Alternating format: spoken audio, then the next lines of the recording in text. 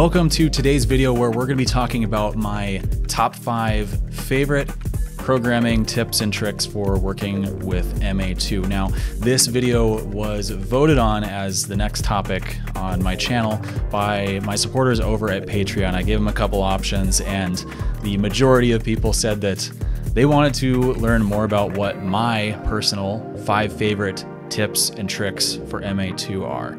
And I decided to go a little bit of a different route with this because there are features that are built into MA2 that are super useful, but I wanted this video to be more about the little nuanced things about the software that maybe not everybody knows, but can really help with those other features of MA that are maybe a little more well-known, and I'm hoping that this video will kind of allow you to dive a little bit deeper into those really useful features. I've got my 5 items here written down, and we might as well just start going through the list, right? The first one on my list is being able to assign worlds to executors. Now, what does that mean? If you're not familiar with either of those terms, an executor is either a button or a fader, either virtual or real that you can physically touch, that plays back the data that we've stored into the console. And worlds are restricted access. So if I were to have a show file that has the entire stage in it, if I were to enter a world that only had my spots fixtures in it, then I would only be able to modify the spot fixtures. Everything else would be uneditable. So this can go one step further, because if you assign a world to an executor, it acts as an output filter.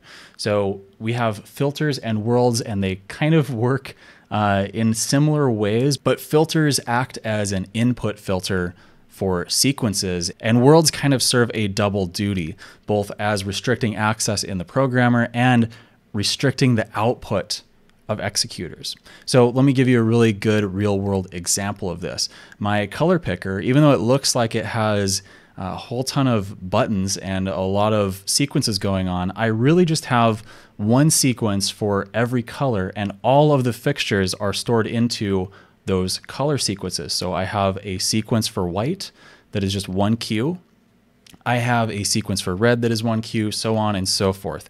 And then all I have to do is assign those sequences to a set of executors, and then assign, say, that my spots world or my beams world to individual rows. And so if you look at my sequence pool, my color sequences have a cyan or a teal number 13 in the corner, and that 13 means that that sequence is assigned in 13 different places in the show file, but it's the same data.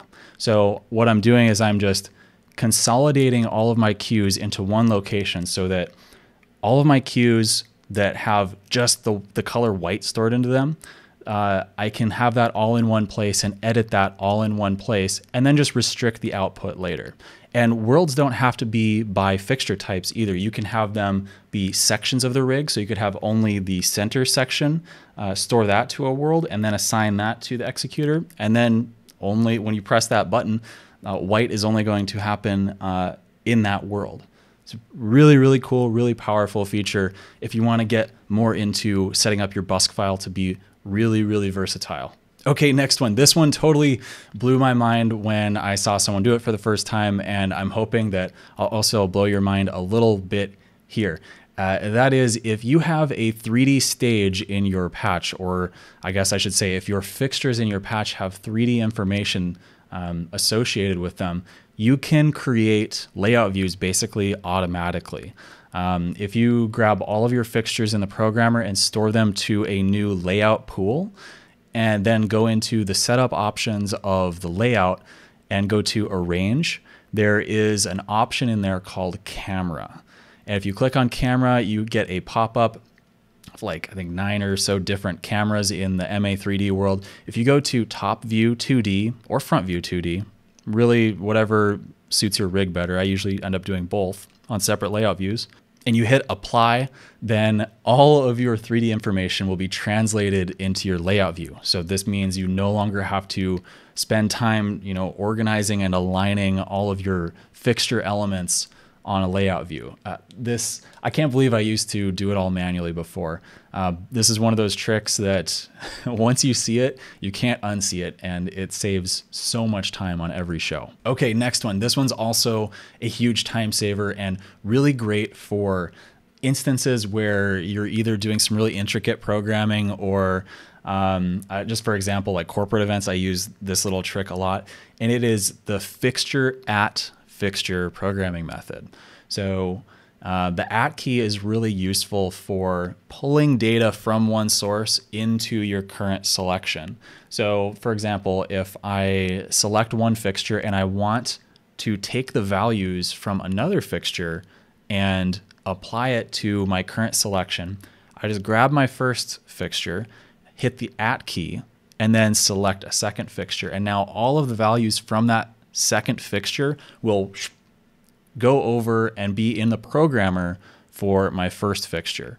I've used this pretty much every day in programming since I figured this one out. So really useful for all sorts of scenarios I'm sure you can imagine, and it references presets, so even better. Okay, this next one is cool for all of you people who like building layout views and changing the colors of things with macros, and that is that you can change the appearance or the color of pool items, executors, really anything that can have an appearance or a color in MA2, you can use this trick with, and that is doing an appearance at an existing pool item. This is kind of like the previous trick with Fixture at Fixture, except you can do pool item appearance pool item, where if I want to make a group icon the color of, let's say, red, normally if you were to just do appearance, you'd get a pop-up menu and you'd have to go to the swatch book or change the color on the HSV sliders. That takes way too much time. So instead what I did is I just created a row of macros that are all just dummy colors. The macros don't do anything. There's nothing in them. All they are is they're a placeholder for the appearances. So I have, I think, like 15 different empty macros, and all they are labeled is just colors. So what you can do is, if you're doing some fancy macro tricks and you are creating your own user interface with layout views, then you can use the, let's see, it would be the destination appearance source. So I would say group 1 appearance macro white, and then that will change the appearance of my group 1 pool icon.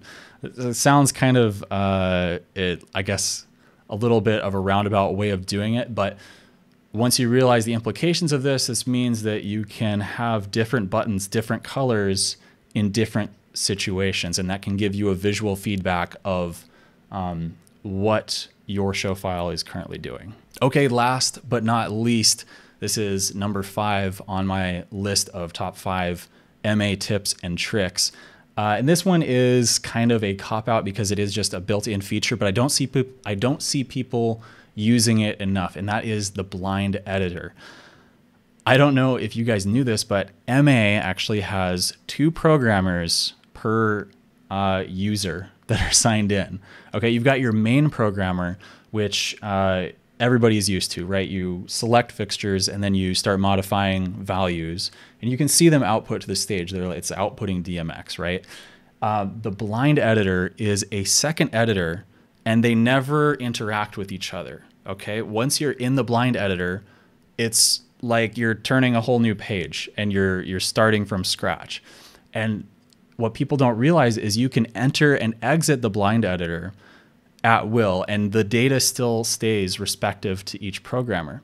So if you're doing some fancy work with macros and you're copying and storing and doing all this stuff in the background, you need to be doing it in the blind editor. And if you ever see on someone's show file, if like the layout view like flashes red for a second, that is an indication that you're going into the blind editor. So if you hold down the blind key for about a second, it will flip you over into the blind editor, and you'll see red frames around your windows, and it'll start flashing and blinking at you to indicate that you are in the blind editor. And this is where you have all the same functionality as the regular programmer, but it will never output to the stage. So if you need to do something in the background that you know will not accidentally fire, then the blind editor is really useful.